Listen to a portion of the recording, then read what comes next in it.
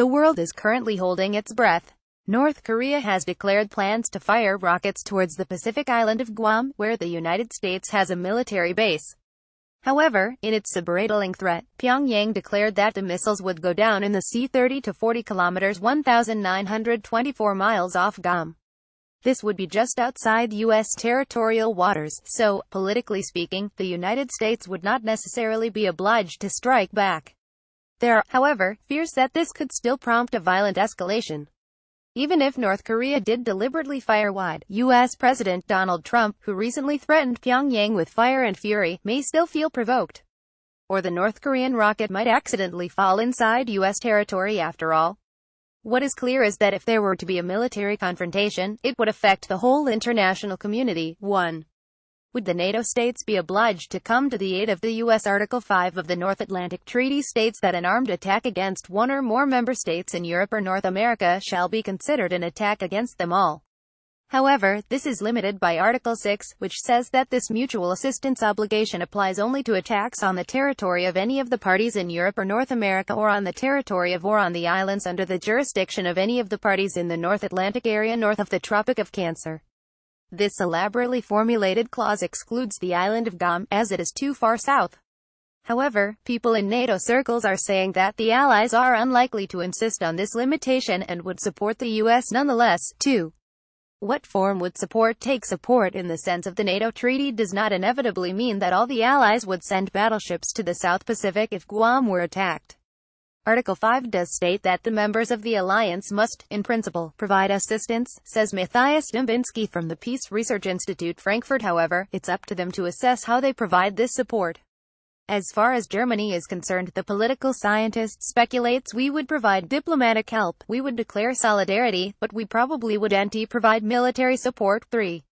What about Britain? The government in London has always maintained a special relationship with the United States.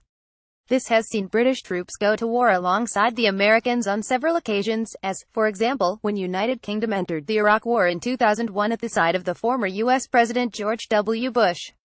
Dembinski emotions running too high. The British have always upheld the transatlantic relationship and the NATO partnership. However, the security expert Matthias Dembinski doesn't believe Britain would leap to America's assistance if Guam really were to be attacked. In terms of security policy, he argues that the UK is not as much of a presence in the Western Pacific region as it once was. 4.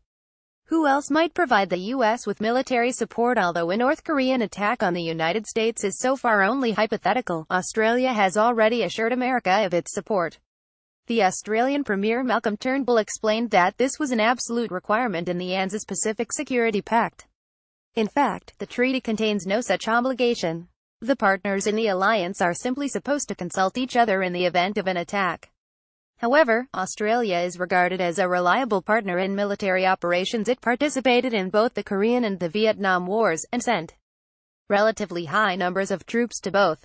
The eyes of the world are upon U.S. President Donald Trump and North Korean leader Kim Jong-un. This is also the case with South Korea, which sent the highest number of troops to Vietnam after the United States. However, if the conflict with North Korea were to escalate, the question would not really arise, as South Korea would in any case probably be the country worst affected by North Korean aggression. Elsewhere in the region, Japan is also on the side of the USA. However, the Japanese are unlikely to get involved militarily.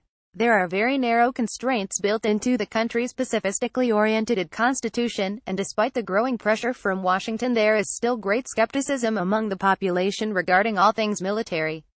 5. How likely is a war between the U.S. and North Korea? Matthias Dembinski does not believe that the question of military assistance will arise. The number of casualties in a war on the Korean peninsula alone would be so high that he believes both sides must have a fundamental interest in avoiding a military escalation. Furthermore, the United States has sufficient military might to respond to any such military strike without the aid of its European allies, Dembinski says. All in all, he is of the view that much too much is being made of the whole current confrontation.